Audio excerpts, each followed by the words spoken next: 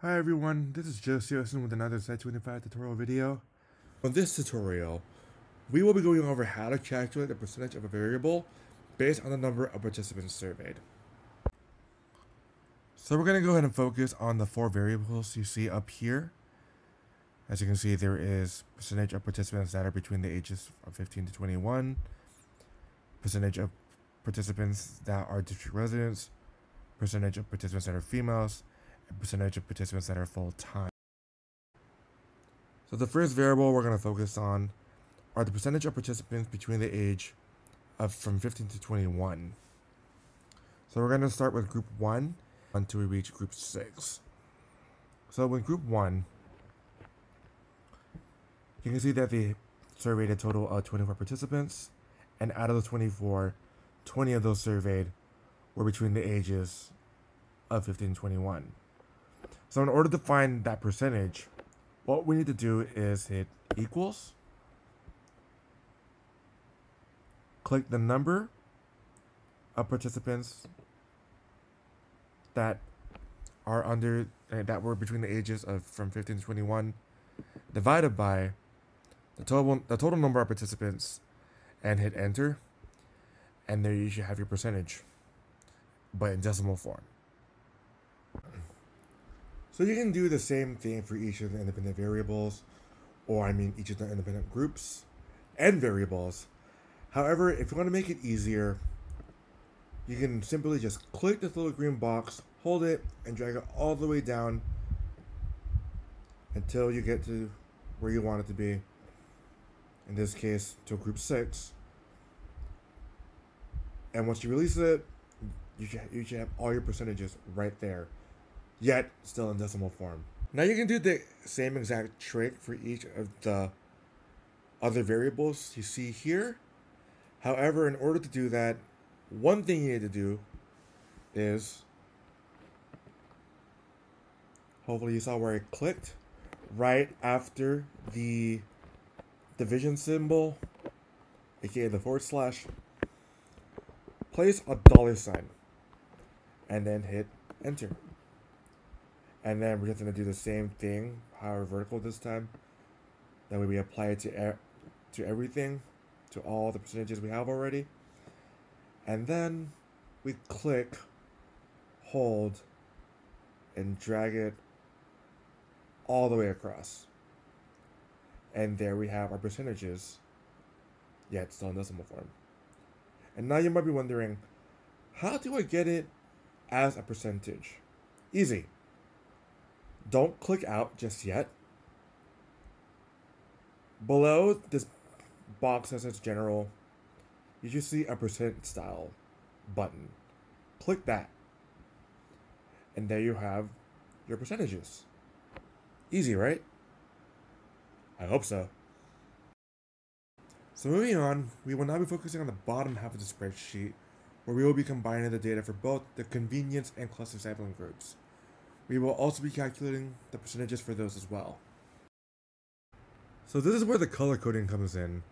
The blue represents convenience, the orange represents cluster. So focusing on the convenience sampling groups, we're going to just combine all the totals together to create one total sum. So in order to do that, all we need to do is hit equals sum for sum. We're going to start with total participants. So you're going to click, hold, and drag to reach the last value for the convenience group, and hit enter.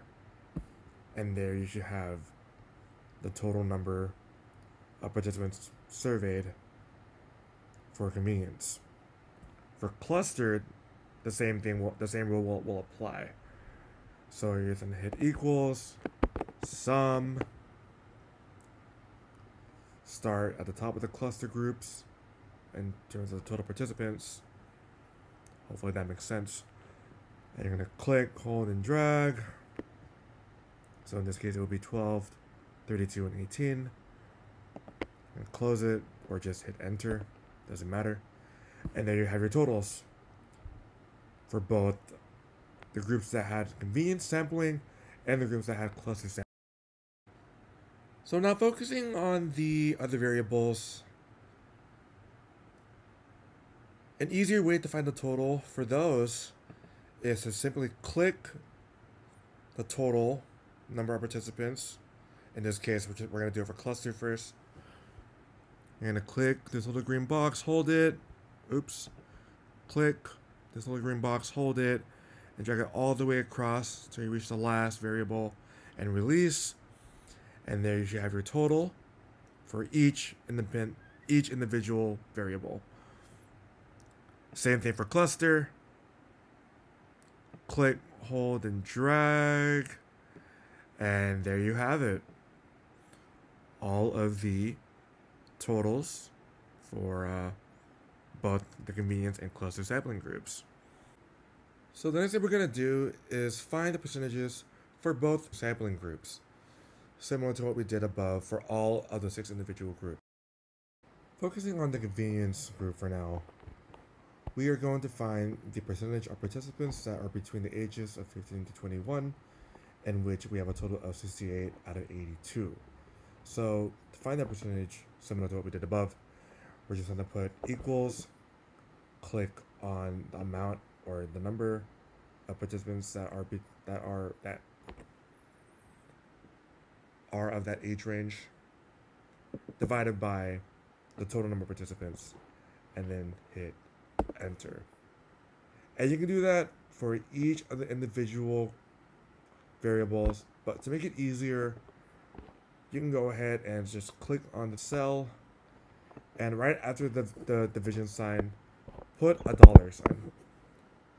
Go ahead and hit enter, and then click, hold, and drag.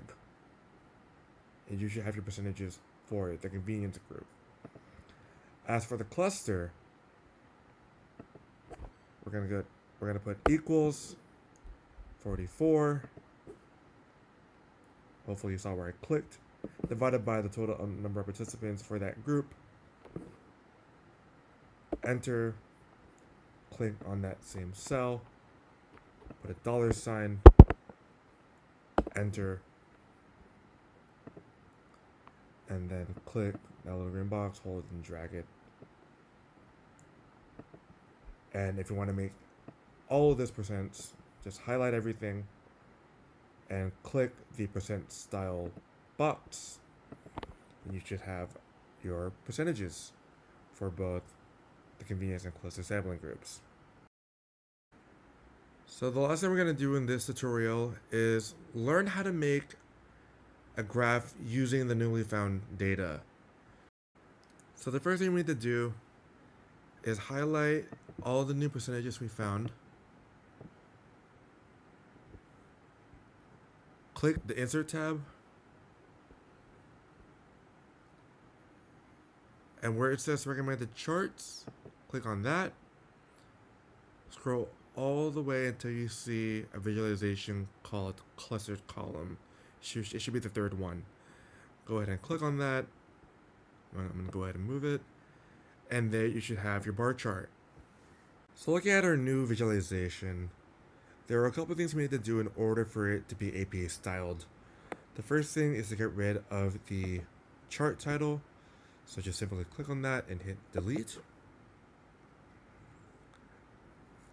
The last thing we need to do is get rid of the grid lines. And in order to do that, just simply click on the grid lines. Not that. Click on the grid lines. And if you did it properly, you just see these little dots on the sides of it. And simply hit delete.